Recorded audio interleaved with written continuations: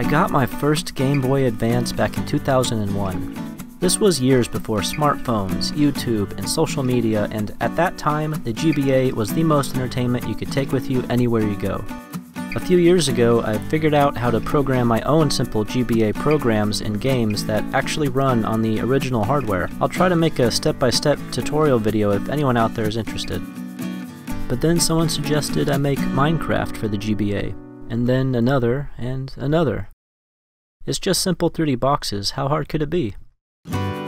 Well, very hard, for me at least. Writing code on the GBA really taught me the meaning of optimization. For every single part of your code, even simple for loops can cause visible scan lines on screen.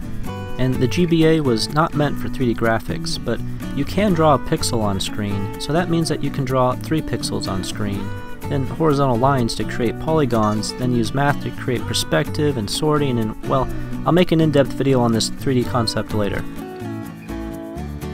And after working on this for a long time and rewriting code over and over, I wanted to show you this version 1 progress video and how far I've come so far.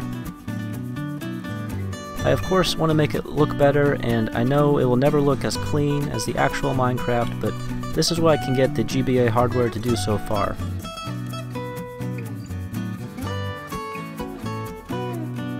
And I want to explain that this is an actual GBA game. Every GBA game had a chip inside that held a .gba ROM file. Today you can buy cartridges that hold a .gba ROM file on an SD card that feeds the data through the pins in the same way. I found it extremely hard to film the GBA screen with my camera, but you can see the program is running on the system. But for the sake of your eyes, I'm going to show you the same file running on the Visual Boy Advance GBA emulator that has the same speed but is way easier to record to show you. So what can it do in version 1 so far? You can move around and look up and down in a 3D environment. The ground is represented with dots.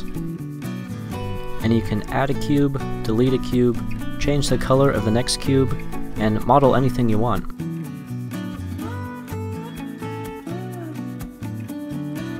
I also added a way to display your creation by pressing a button to have the camera spin around.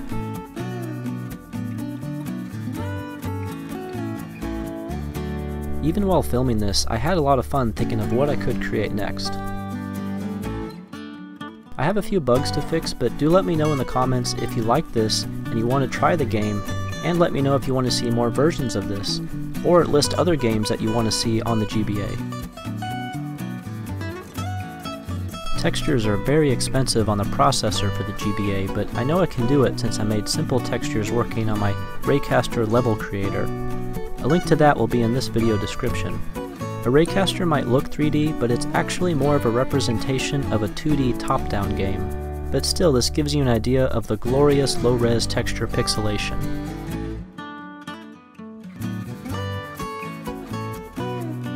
I want to thank you all for this suggestion. This has been a very fun and rewarding project to work on.